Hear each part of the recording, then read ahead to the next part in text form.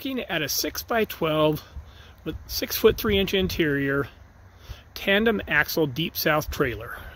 Sits on two 3,500-pound axles, has a 2,000-pound tongue jack on it, breakaway battery, 2 5/16 coupler, and heavy-duty chains. The trailer weighed 1,600 pounds coming from the factory. When we got done, we were right at 2,900 pounds. The GVWR on the trailer is 7,000 pounds, so at 2,900 empty weight, you have quite a bit of room to put some good stuff in there for your fun adventures. Now here's a look at the passenger side of the trailer. It has a 32-inch side entry door with a bar lock, another of the 20 by 30 windows on it. And as we pan around to the back, we're looking at the ramp. When I put the ramp down, you'll see that it is covered with RTP, both the flap and the ramp itself, as is the back end of the trailer. Now with the ramp down, you'll see that we have RTP on the flap, the ramp itself. As we move around and look into the trailer from the back, you'll see that the RTP runs up to the front kitchen area, which then transitions to vinyl plank. With the bed in the up position and the table in down position, there's enough room to get a 52-inch wide, 90-inch long four-wheeler in there with no problem. You could get a 55 in, but it might be a tad bit tight. In the up position, the table has plenty of room for two people to sit, eat, work on the computer, play cards, do whatever you do inside a trailer when it's too cold to be outside or too rainy. The full-size fold-down bed is held up by latch straps on each end, and it has a full-length support out on the front and two fold-down leg supports near the back edge. As the bed folds down, the front leg support will come down on its own. It supports the bed the full length. The rear of the bed rests on the cabinet that's underneath it and has the two fold-down leg supports in the rear. When you want to put the bed back up, you simply do the reverse. Now here in the front of the trailer, we have the kitchen area. It consists of a countertop with a 15 by 15 stainless steel sink and a USB-powered rechargeable faucet. As we swing around, you'll notice the 5,000 BTU air conditioner on the floor. And yes, for those of you that doubt it, it really does cool this trailer very well.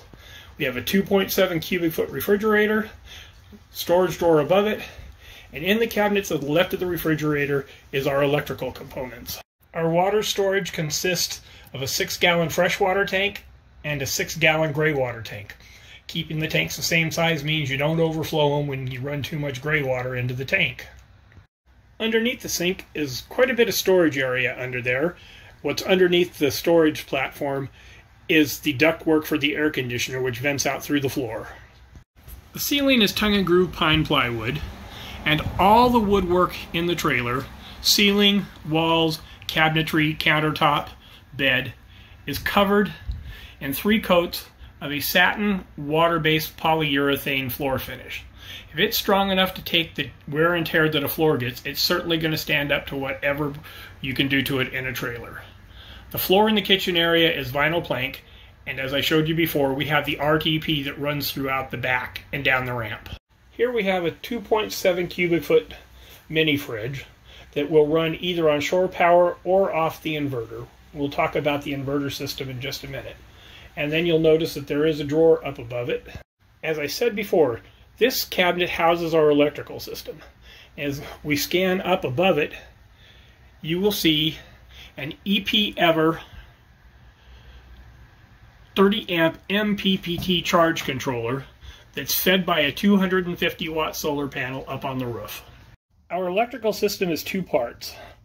One is shore power. We have a 20 amp inlet on the outside of the trailer, and the black wire down at the bottom brings the 20 amps into the trailer and feeds a single circuit which powers the air conditioner. The air conditioner draws under 4.5 amps and about 420 watts while it's running.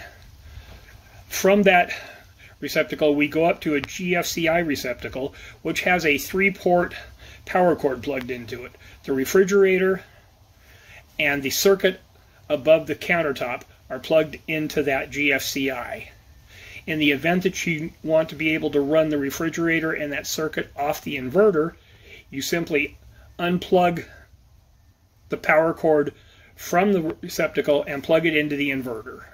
The 12-volt system consists of the 250-watt solar panel on the roof, the 30-amp MPPT charge controller I already showed you, two 88-amp-hour AGM batteries, which are powering an 1100-watt inverter. We also have a 12-volt fuse block, which provides power for the recessed LED lights in the ceiling, and it's pre-wired for a vent fan if somebody wants to put a vent fan in. The inverter also has two USB ports on it for charging devices. We have 6 3-watt LED lights in the ceiling, which are controlled by the switch next to the door, and we have two 20 by 30 windows, which allows for a lot of light and a ton of ventilation.